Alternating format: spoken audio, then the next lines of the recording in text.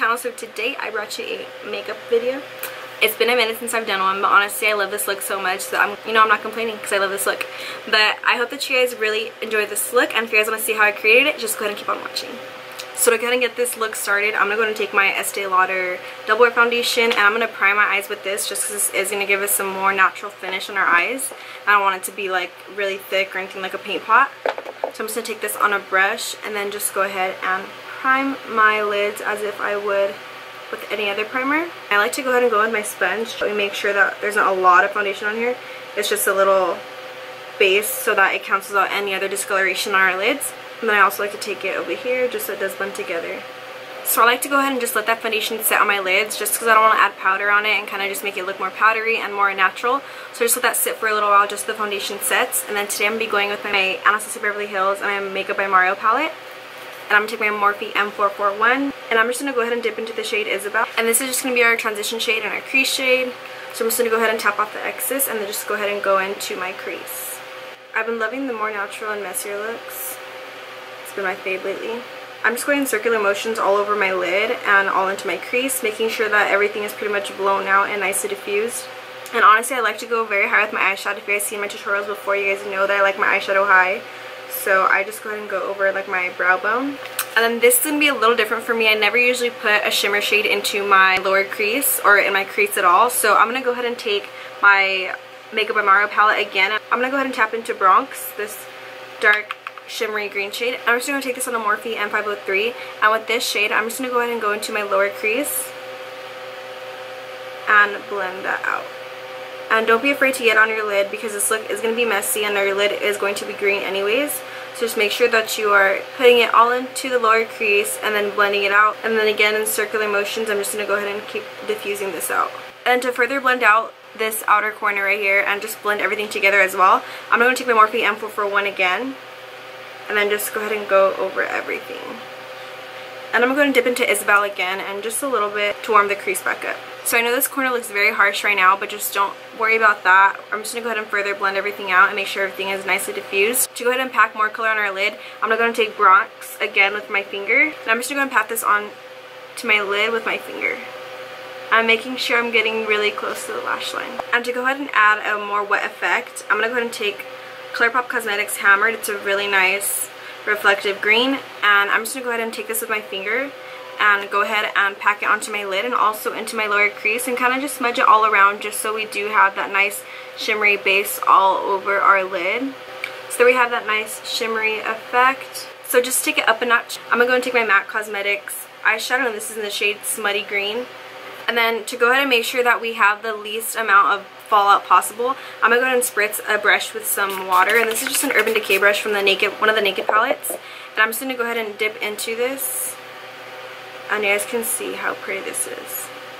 And then I kind of got a lot on it, so I'm going to tap it off to make sure that the least possible fallout falls onto our face, but you will get fallout with this shadow, so just expect that. With this shade, I'm going to add more definition to this look. It's just going to make your lashes pop out more and add more definition to the look than just having the other shadows.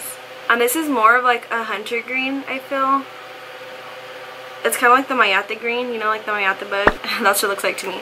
But it's so pretty. And since this is an evening look, and like you're going to be out at night and stuff, and there's going to be lights, I think that the shadow is going to look so good, like under the lights. The lights where you're at are going to reflect so nicely onto your eyes. And then with the other side, I'm just going to go ahead and blend out that green.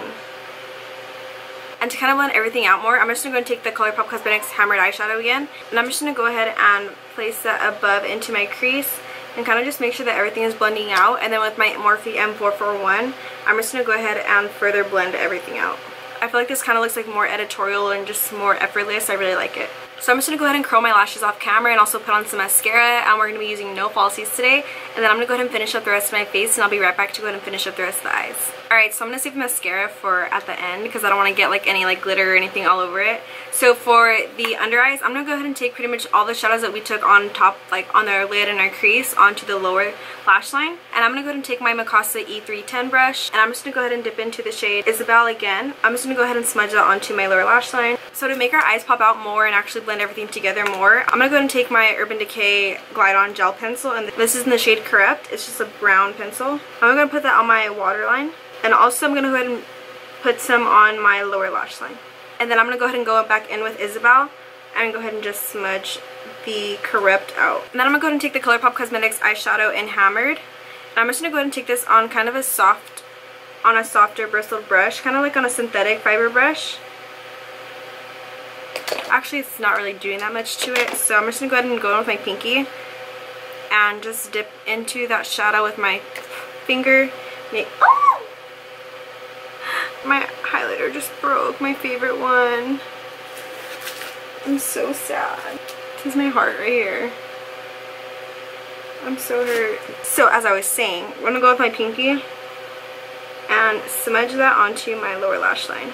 And I do have fallout, so just be careful of that.